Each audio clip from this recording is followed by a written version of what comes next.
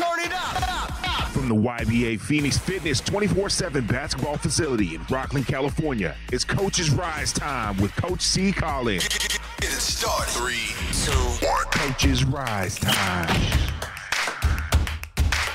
Yep, I'm your host, Coach C. Collins. Welcome to Coach's Rize Time. Whether you're checking me out on YouTube or you listen on the audio side, I'm just here to give you some good commentary when it comes to basketball. Just give you my perspective on a couple things, have a little bit of commentary. Thank you guys for being here. If you've been here recurrently, I appreciate you. Thanks for following. And if you're new here, thanks for checking me out. Go ahead, hit that subscribe, that like button. Leave comments too. Let me know how I'm doing. Grow, help me grow the algorithm, right? We appreciate it. Like my poor man at the Poor Man's Podcast says, do the HBO special, help a brother out. I think right now I'm at like 180 subscribers. If you can get me to 200, 250, be really appreciated. Small goal, but it's my goal. So today's topic, just want to get straight into it. I've been noticing a trend in, basketball and referees getting attacked. I definitely want to show you guys a quick little glance, quick little video for you guys who are checking it out on YouTube. For the people who are listening, I'm going to play a little bit of the clip for the audio side of you for this news article. It happened in Vegas. Articles from 3 days ago, and me coaching and being on this AAU side, I'm noticing a lot of attacks and a lot of, people just quite honestly getting fucked up, and it's got to stop. It's just getting ridiculous, and these are human beings too. And I'm also going to talk on the flip side of it, because I do know and will acknowledge there are officials out there that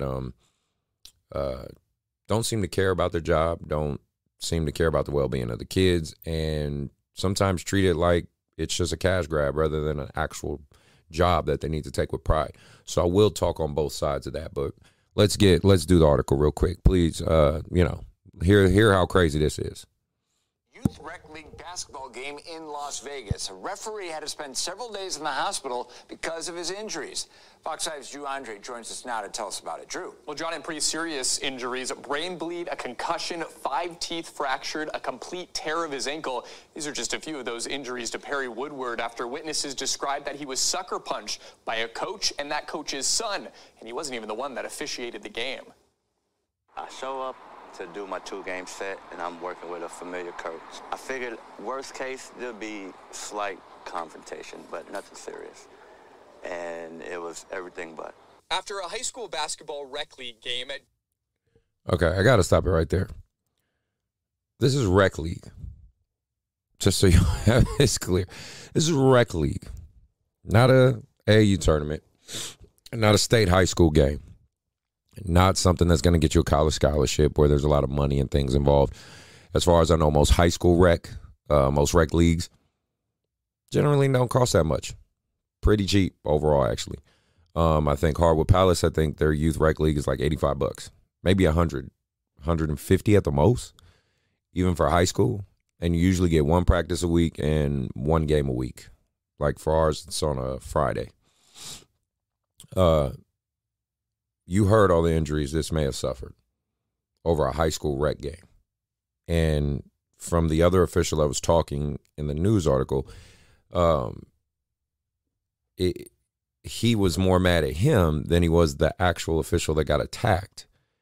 And as you can see, for sure on the YouTube, because, I have the click in my the clip, and the link will be in the description as well. You can see the injuries this man suffered. Like, who raised you? Some of you people, like, you heard it was a coach and his son. The son is obviously taking the impression from the dad, but where did the dad come from? I mean, real talk. Sometimes I look at this AAU background in the basketball world, and I'm like, who raised you? Where in this world does this make sense? So that's just my first take on this, that a rec basketball game went down like this. But let's go further. Let's see what's up. Little community center, the chirping from a coach continued towards the game referee, Sean Rowe, and out the door to the front entrance. We come out the door. Even workers at the rec center made sure to separate the coach from the referee, knowing the coach was still heated. Rose's friend and fellow referee, Perry Woodward, stood by to make sure his coworker was going to get out of the parking lot safely. Rose says that coach and his wife continued to escalate the conflict. Walking in between the Doolittle staff that separated us, and she lunges at me. As wife lunges at me, I throw my hand up, and I take a step back. Then just moments. I got to stop it right there.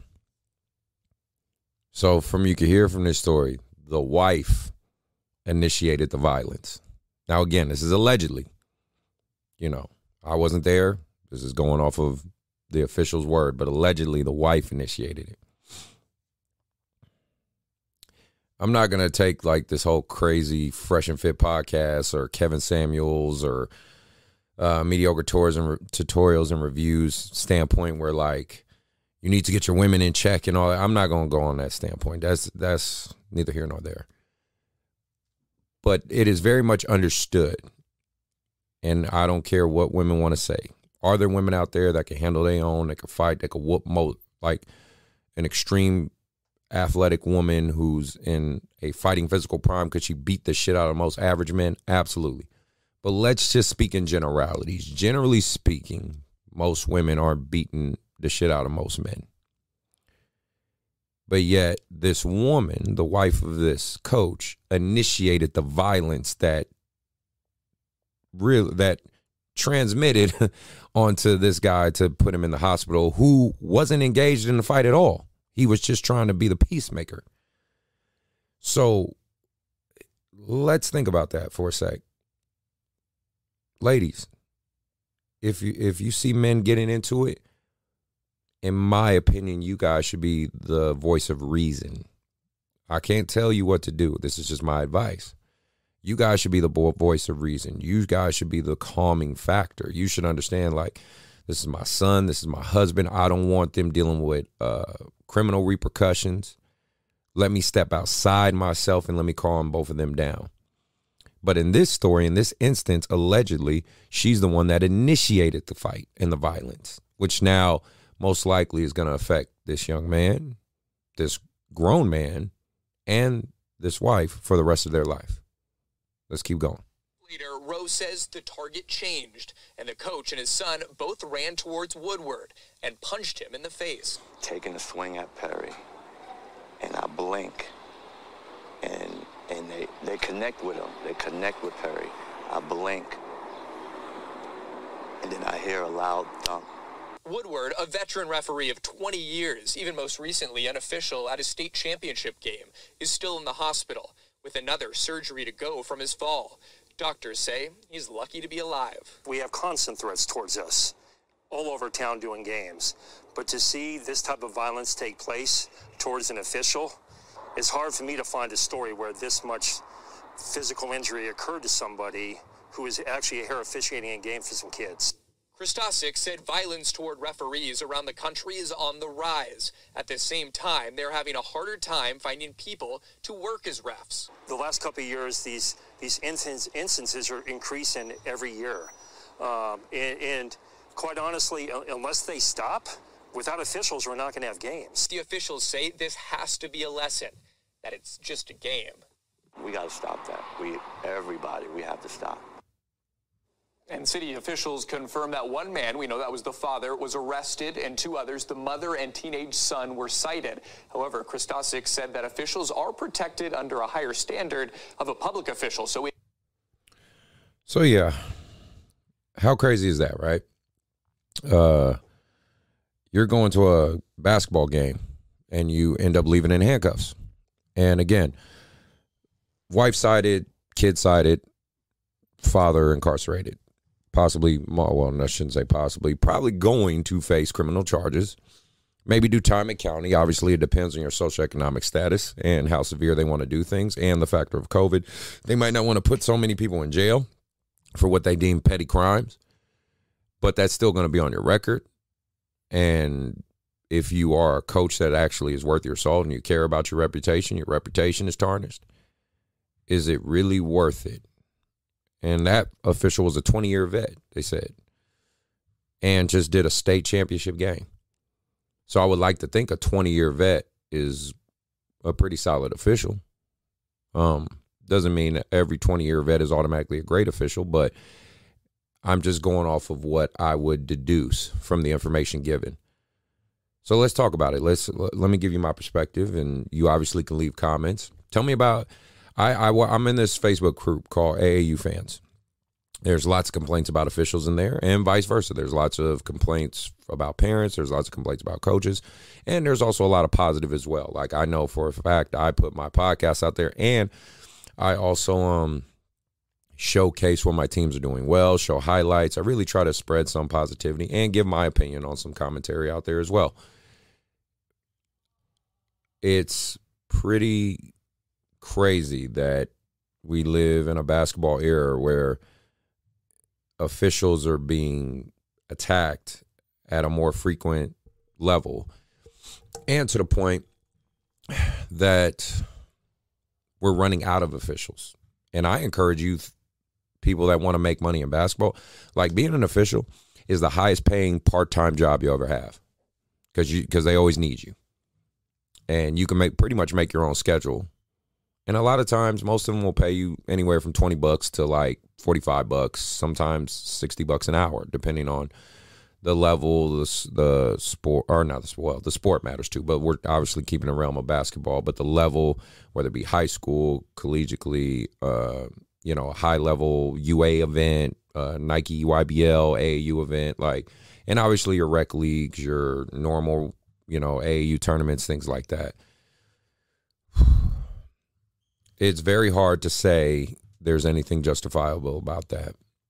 There's very rare circumstances where I could say an official needs an act of violence. I can give you guys my own anecdotal experience where I had to walk away from a violent situation because a ref actually wanted to physically fight me. And at the time, there was a bunch of YBA teams around. We were in Soldier Town in Oakland. And it just, and I'm the co-director of YBA, so it obviously doesn't look good. There's more ramifications if I get into that, and that I'm going to deal with, than most likely that official. And what was crazy was the official wanted to fight me because I wouldn't let him put his hands on one of my 13-year-old kids. At the time, it was Jaden Hurtado, one of my kids. We were playing the Oakland Rebels. The official got a lot of calls wrong. Definitely a lot of calls wrong.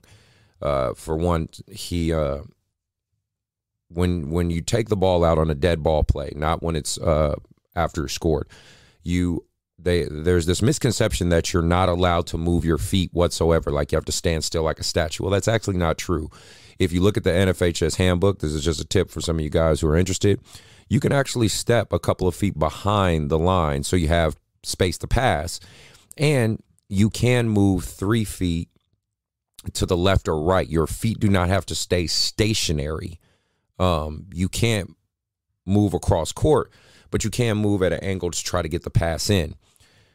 This official kept saying it and kept calling the turnover when literally my kid would just adjust his feet to pass the ball. He was under the belief that you literally can't move your feet like you're in cement. And I told him that's wrong. And I showed him, and he got offended, obviously, because for me, I keep the NFHS handbook on my cell phone, and it's, over 1,700 pages, but you can look at it through the Kindle app and things like that. I always update it every year and keep it through my phone, so if any official wants to battle me on actual rules, we can do that. With all that being said, basically the game ended, got a little heated. They won. A couple of the Oakland Rebels kids came over to my kid trying to pick a fight, and they were pushing him. And the official didn't grab the kids that were actually attacking mine. He went and grabbed my kid and started manhandling him. He started manhandling Jaden. So I said, hey, man, so I grabbed him and said, hey, you can't put your hands on a kid like that. He's 13. He's underage. His parents are right there. Like, you can't physically assault this kid like this, because he was manhandling him. So then he rips his hands away from me, and again, I'm just holding his wrists and putting my hand on his like chest and shoulder, just like, hey man, chill out, relax. He then rips away from me and then proceeds to say, oh, let's go fight, bro. Oh, you put your hands on me. Look, we can go in the bathroom real quick and do our thing. And I'm like, what? This man wanted to go in the bathroom and fight like we were in prison. And so, of course, I'm making jokes. I'm like, dude, look, first off, I don't fight the elderly. Second off, how long you been out, bro? Because you free now. You know that, right? Like, you know that, right? And so either way, long story short, I walk away and just say, screw it, wash it. I don't think I've seen that official since. And even if I did, ain't no beef, ain't no nothing against that dude. But the fact that you wanted to put your hands on a child and you're mad because you can't physically assault a child, I think that says a lot about you, man. And I hope you work through that anger and you heal and you become a better person. That's all I can do. We all make mistakes and we all get better every day. But with something like this, coaches, parents, players, we have to do better than this. This pandemic of officials being attacked. I mean, I even saw in the AAU group that officials are talking about doing a walkout and not doing any officiating for the month of July for AAU. And everyone knows, especially on the high school side and collegiate side, how important July is. It's live period events. So I definitely suggest we don't go that route either, because these kids want to play basketball. These officials want to make money, and I think some of them like basketball. The final thing I'll say about this, or that on the flip side of it, is yes, there are officials out there who don't care, who take things personal, who have vendettas. Let's not pretend like they're not out there. There's officials that just want to collect their check. There's officials that have a personal vendetta against you. I dealt with it last weekend. There's this official, it's one brother. He definitely makes it personal, and I know for a fact, because I've heard this from other people that work the score clocks and other not officials, coaches and things like that. Refs in my area either love me or hate me. The high-level officials, I would say, the ones that do varsity, NCAA, JUCO, and they like me a lot because they know I'm going to actually challenge them and expect them to do their job at a high level. And they overall know that I can admit when I'm wrong, but they can also admit when we're wrong, and we have a great dialogue. It's the officials who are not used to actually having to be forced to know the rules and be challenged. They're the ones that have the problem with me the most. They're the ones that literally say I'm arrogant, I'm cocky, I always think I'm right. No, I actually don't. I've literally admitted numerous times like, oh, my bad, I got that wrong. Or oh, my mistake, you're right. But at the same time, I am going to hold you accountable to your job. So, for instance, if an RSBQ is not disturbed, and if you don't know what RSBQ is, please go look it up. And if an official doesn't know what the RSBQ is, you don't need to be an official. If it's not disturbed, or if it's not a way that you can convey to me how it was disturbed to where that is called a foul or not a foul, if I'm advocating for one of my players, just because I'm asking you to explain it and justify it through the course of the rule book should not be offensive to you. If anything, that you should take that on as a challenge. But of course, there's a lot of officials that feel some type of way. I present this to a challenge to any official in Sacramento, because Ted's been on my show and other officials have been on my show. Any ref that wants to sit down on this podcast and challenge me, play for play, call for call, knowledge for knowledge, you're more than welcome to. Let's get your perspective. Let's hear your side. Because, again, I don't think you guys really want to do that. I don't think you really want to sit down and be held accountable to a standard and be challenged on certain things and learn certain things, because it's hard to admit that you might learn from a coach. Because the thing is, I'm receptive from learning from you. I know I am smart enough to know I don't know everything. And I'm always willing to learn and learn something new in this game. So I put that challenge out there for any of you guys that want to check out, what I do here, my side of things, and I'll check out your side of things. Also got to keep in mind that basketball has become a very universal language. So with that being said, I want to mention my guy, Adam Fowler from Fowled Out Podcast. He is a sports commentator, much like myself. He also talks about mainly the NBA. I obviously talk more about youth and the AAU side and different life politics and things like that, but he talks the NBA. I definitely suggest you go check out the Fowled Out Podcast. I'll play a little bit of clip from his show, and then, you guys take a listen for yourself, but links for him will be in the description as well. What is up, everybody? This is Adam from the Fowled Out Sports Podcast, and if you like takes like these, the Brooklyn Nets won the James Harden-Ben Simmons trade. They did. I think that we're going to look back at this trade 2 to 3 years from now and say that the Nets absolutely won this trade. Or these. Look, quote me all the stats you want. That still doesn't change the fact that Aaron Rodgers is Charmin soft. So, yeah, check out the Fowled Out Podcast with my guy. He's doing his thing just like me. We're all trying to make it in our little own niche here on YouTube and in the audio side of our podcast world. So, hopefully this illuminates some things for you. I know this is a longer episode than usual, but, with this official attacks going on, I think it needed to be addressed. And I'm just speaking on my side of it. Agree, disagree, love to hear your comments.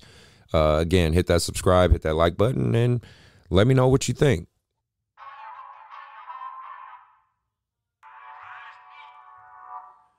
With that being said, I would like to say thank you guys for listening and checking me out.